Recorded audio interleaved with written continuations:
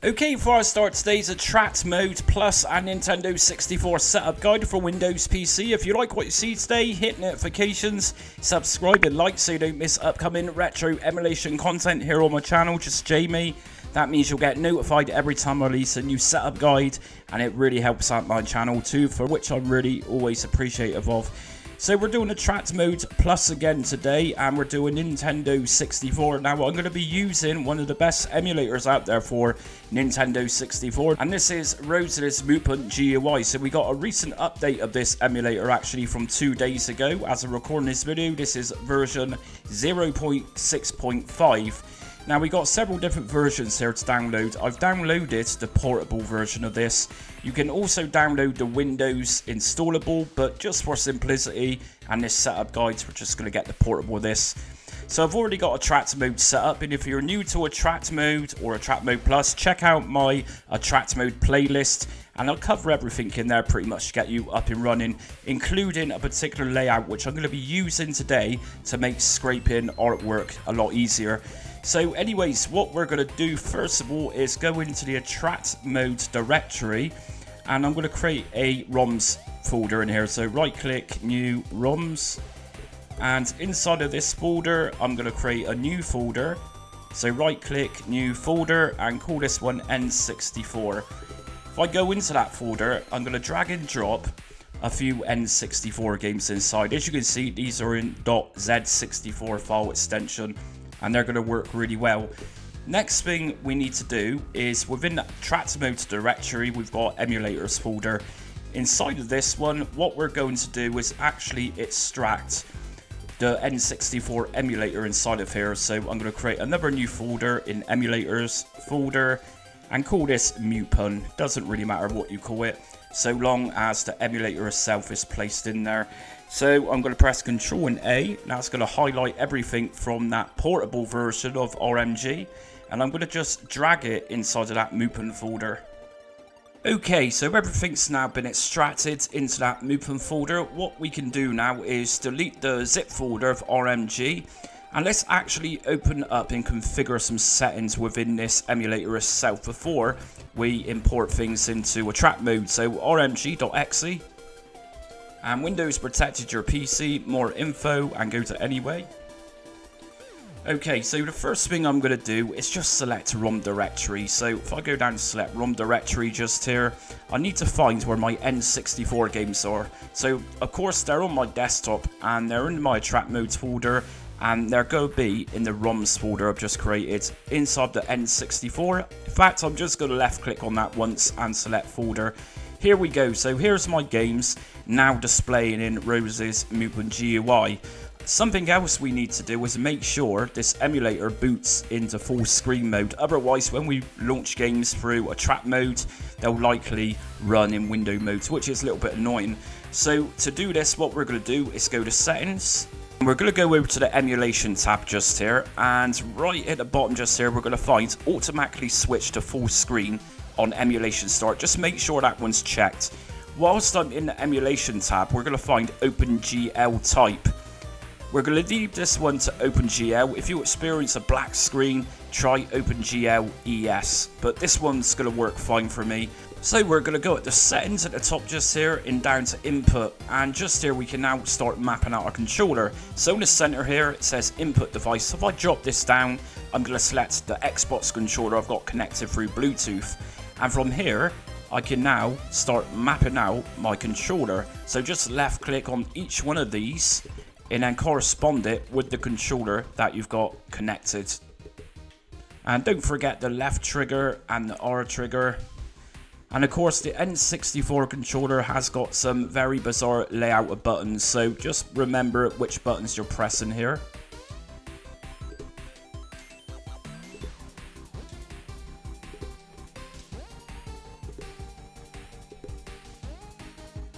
And once you've done that, we can now go to hotkeys, and we can actually make one of the buttons on the controller act as a hotkey. So it's going to close the game running through Rose's Movement GUI. So once we've done this, what we're going to do is go down to OK and OK. And that's it. So if I now boot up a game just to test this, F0X.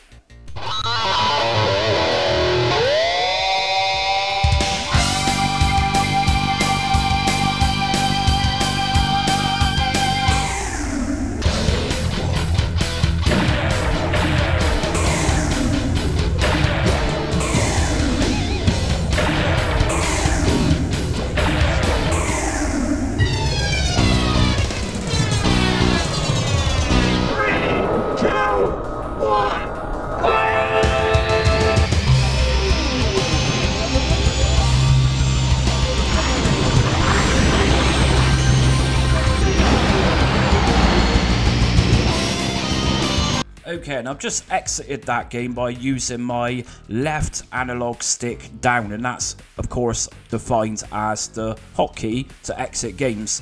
So as we can see, everything's running, and in settings we can also make sure graphics are to our specifications. So if we go to video, we got the option here of window to resolution, which we're not going to bother with. We also got aspect ratio, where we can actually stretch this to 16:9, but in most cases games are going to look pretty bad like that. We also got anti-aliasing options, so I'm going to pop on the middle option just here, and I'm going to bump this slide up to around 4 times. That's going to make games look a little bit better than what they do originally. We also got anisotropic filter in here, which is going to filter some textures to give them a bit more definition. So again, I'm going to scale this one up to around 4 times. And that's it. So I'm going to now go to save and close, and now it's time to open up Attract mode and start importing. And what I'm going to do first was just go up one to emulators, and from here I'm going to go to add emulator, and I'm going to give this emulator a name. I'm going to call it Nintendo 64. If I then go down to executable and press enter, I'm then going to press my Windows key to come out, and I'm going to look for the emulators folder, which is in my Attract mode folder, which is on my desktop. So I need to find Attract mode, and here's my emulators folder, here's my Mupin folder, and if I just scroll down, I'm going to right click on the emulator shortcut, which is rmg.exe, and I'm going to use copy as path. If I then go back to Attract mode, just Control and V is going to paste that in, and just delete the quotation marks on this one. Next thing, we're going to go down to working directory, press enter, and then come back out by pressing Windows key. This time, within the emulators Mupin folder, what we're going to do is just go to the top, left click, and we're going to copy the location of that. If we go back to Attract mode, Control and V, and paste that one in. Next thing we're going to do is down to ROM paths, so I'm going to press enter on this one, backspace all of this, and again press Windows key. And we're this time going to come out of the Mupin folder from Attract mode, and we're going to go to ROMs. This is where our N64 games are. I'm going to go to the top, and again left click on that directory, copy, and back into Attract mode, Control and V, and paste that in place. Now the next thing of this is the ROM extensions. I'm not using .zip file extension, I'm actually using .z64. Next thing is system identifier. Press enter on this, and we're going to type in Nintendo 64. Press enter. Info source scraper, I'm going to use the games database. Next thing we're going to do is go down to generate collection ROM list. Scrape artwork. Okay, and that's it. If we then press escape to come out. Okay, so this looks a little bit bland, so what I'm going to do is press tab. If I go to displays, Nintendo 64 is going to be here. Under layout, I'm going to use a very cool layout known as Arcade Flow. I actually uploaded a video on Arcade Flow yesterday. It's very awesome, and it includes a scraper, which is better than Attract mode scraper. So if I press enter on this, and then come out by pressing escape. And here we go. Since I've already used the scraper prior to this setup guide, I've already got the artwork here. But the good thing with Arcade Flow is that, as you just seen very briefly then, it searches for updates, so it's regularly updated. Now, if you are new to this and you want to scrape your own artwork, all we need to do is press enter. If I press up, scrape selected game, press enter. And then we're going to go to press open on this. As we can see, it's now looking at metadata, and it's actually scraping us artwork. Now, as we know, we've already got artwork for this, but this is how you do it very briefly.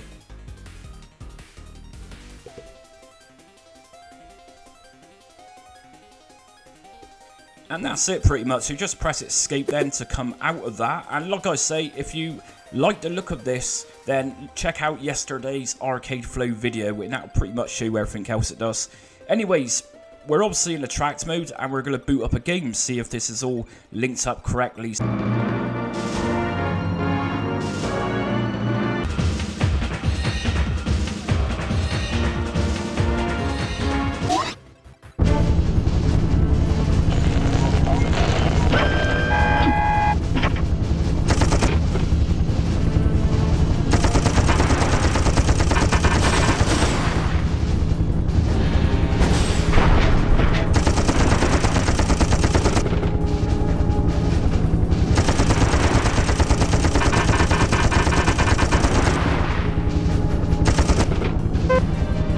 And that's it for today's Attract Mode Nintendo 64 setup guide for Windows PC. So like I said just a minute ago, if you do like the look of Arcade Flow, do check out yesterday's video. In that video will show you more about that Arcade Flow layout. It's very awesome, I totally recommended it if you're an Attract Mode Plus user. Anyways, if you like the video today, hit notifications, subscribe and like so you don't miss upcoming retro emulation content. Also be sure to check out my Attract Mode playlist, and just remember I cover much more than Attract Mode, plenty of different front end systems. Join me on social media, I'm on Facebook, Instagram, Twitter and TikTok. But until next time, stay retro.